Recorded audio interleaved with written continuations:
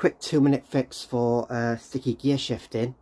That first time you get your kid's bike out of the shed after the winter and the grip shift maybe is tight to turn. You can free up the cables a little bit just by doing this. So take the pressure off the front mech by pushing it in, off the rear mech rather, and it creates this slack here which allows you then to undo the cables from the guides. So you've got all this cable loose now, which all moves around. Okay, so what you can do then is a few drops of some kind of lubrication onto the cable,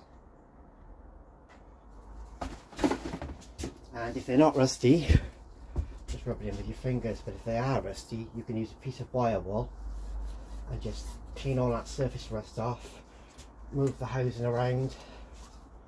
I mean, obviously if the cable's are frayed then they need replacing, but if they're in good condition with a bit of surface rust and a bit of sticky housing, then this will do the job.